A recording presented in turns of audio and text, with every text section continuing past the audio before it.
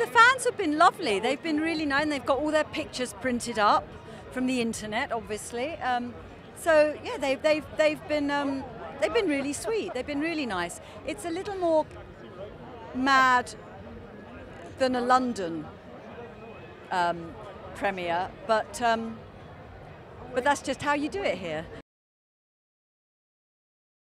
The three of us played them and it was great. I mean, Imelda and I have known each other for ages and we're good, very good friends. Juno was lovely and we just had the best time. We really did have the best time. It was so much fun. And a break from the normal thing, particularly for Imelda and I. You know, we do a lot of heavy drama, a lot of, you know, troubled souls, crying and weeping and wailing and dying. And it was so nice just to go and be pixies. It was just lovely. Oh God, it's dream casting, isn't it? I mean, she's just brilliant, and the image that's been created, which I'm sure she had, a lot to do with, is just so good. I mean, it's striking, and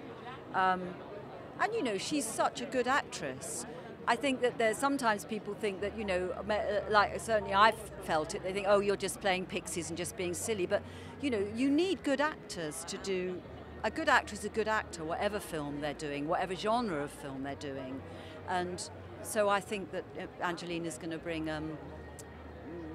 real weight, and as we say in England, welly to the character.